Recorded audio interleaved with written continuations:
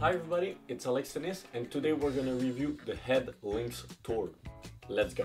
So I'm gonna be honest with you, I've already tried this string once, and to be honest with you, I was not a fan at all. But I was really curious because lately in my club, a lot of players switched to this string and really liked it.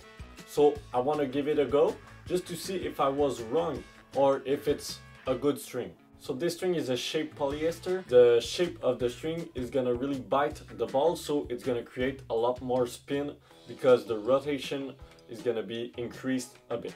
And it's also meant for a lot of control, so the control is gonna be created by the spin.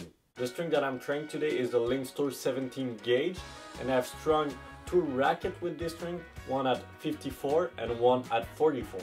And 44 is my normal tension, but I wanted to string another racket just to get a full review of it. The first time that I've tried this string, I felt like it was a really stiff string with a lot of control, and I was not really a fan. So we'll see if everything's gonna change. But in order to do that, we got to go on the court, so let's go. Oh, and I forgot. First of all, we got to string our racket.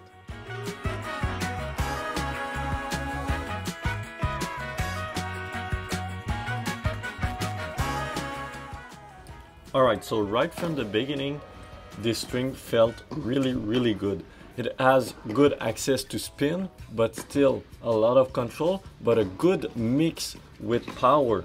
So yeah, a really good overall string because you can do pretty much everything with this string.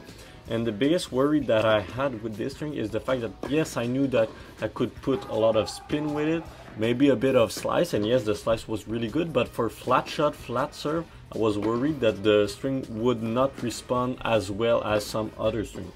But no, in fact, it reacts pretty well. So if you want to go with a big slice serve and then go back with a big flat serve, it's gonna do the job really well. I've really changed my mind about the Lynx Tour.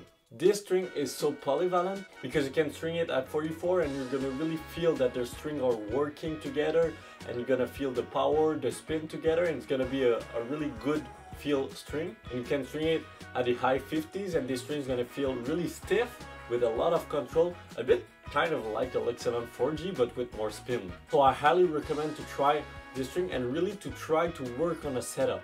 It can happen that the first time that you tried this string is not the right tension for you, and that's what happened to me the first time that I strung this racket at 54.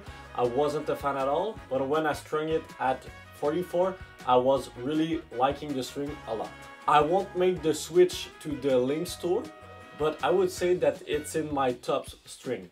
It's easy to have access to the spin, but you still have a lot of touch, and it's a really good feeling string. You really feel where the ball is in your racket. I recommend this string to all the fans of stiffer string that really want to have a lot of spin to their ball and also a lot of control. If you want to try the Lynx Tour, or you're already a fan of the Lynx Tour and you just want to buy it, consider to buy your next Lynx Tour set on racquetville.ca, because without them this whole channel would not be possible. And yeah, that's it for me. Don't forget to like, to comment and to subscribe, and see you next time. Bye bye.